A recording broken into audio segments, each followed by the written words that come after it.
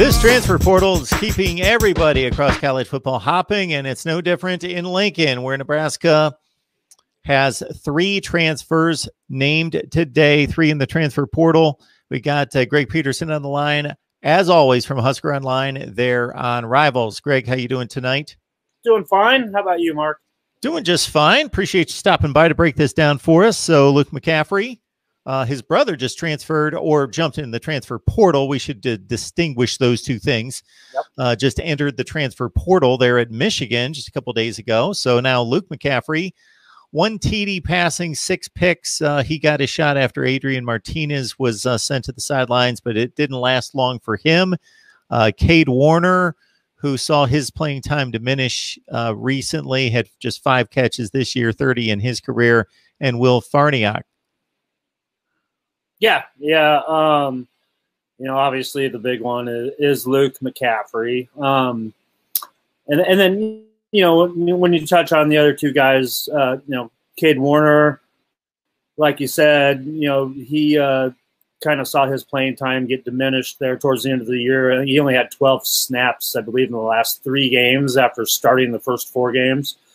So he saw the writing on the wall a little bit. And, he's a senior, and he wants to go play somewhere. He wants to go spend his last year somewhere where he's going to get some snaps in. So you can't fault him for that. And, kind of same thing with Will Farniok. He's been a backup center and probably was always going to be a backup center. So, he's still got a few years left. So he wanted to move on somewhere else, and especially with his older brother, Matt, putting his name in for the NFL draft.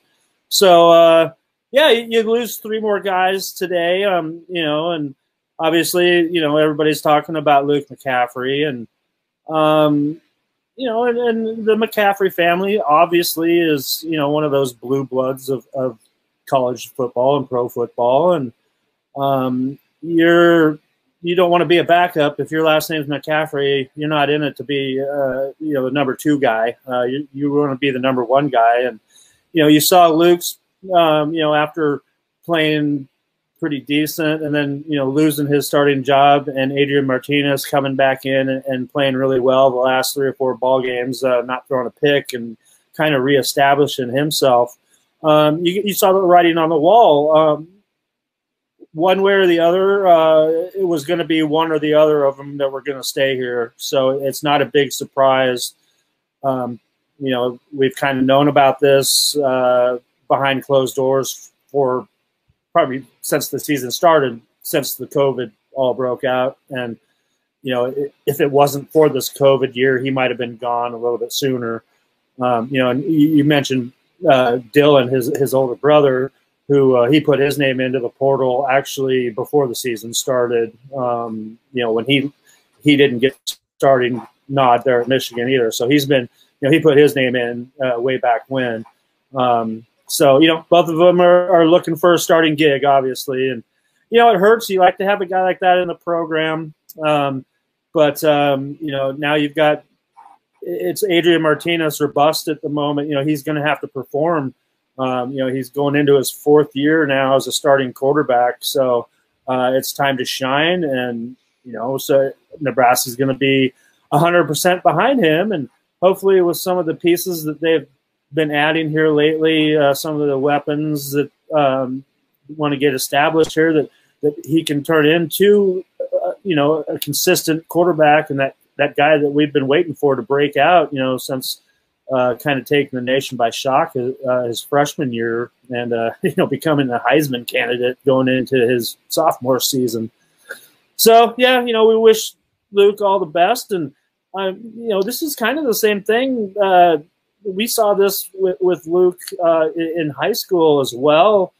Not moving on per se, but he wasn't the starting quarterback when he was a junior in high school, and they had somebody else starting, and they lost the state championship, and they kind of cost the head coach his job, and then Ed McCaffrey took over the head coaching job Luke's senior season, and they won the state title.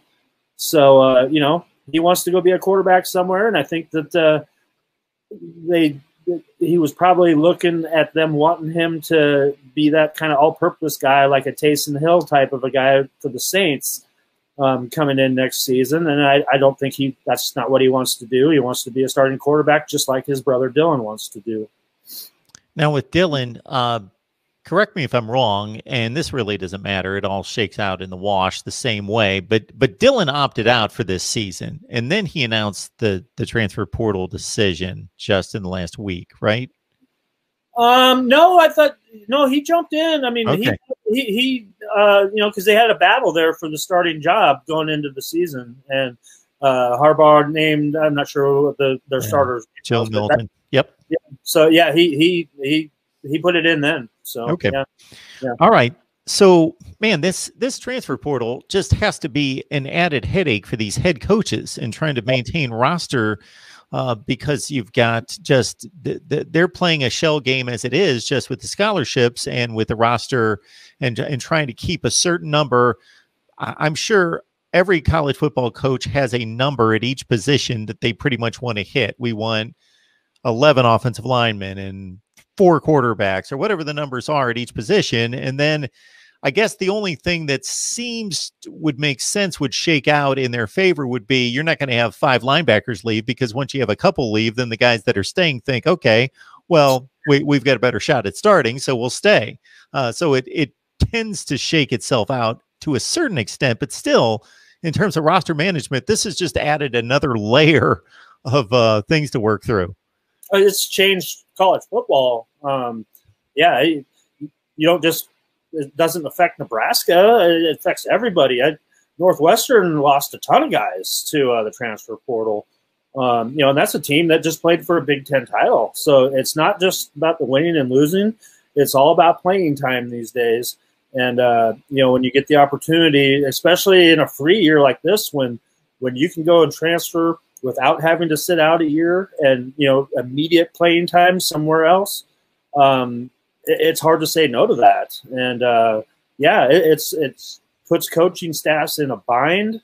And I think you kind of see people might ask, why did Luke McCaffrey wait until today to announce that he's transferring? That's because the semester just started yesterday.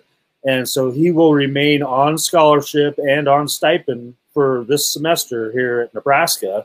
And then he's free and clear to join whatever school he's going to go join, for the summer semester. So, yeah, you kind of see these guys, they know the ins and outs of this too, and it's like free agency right now.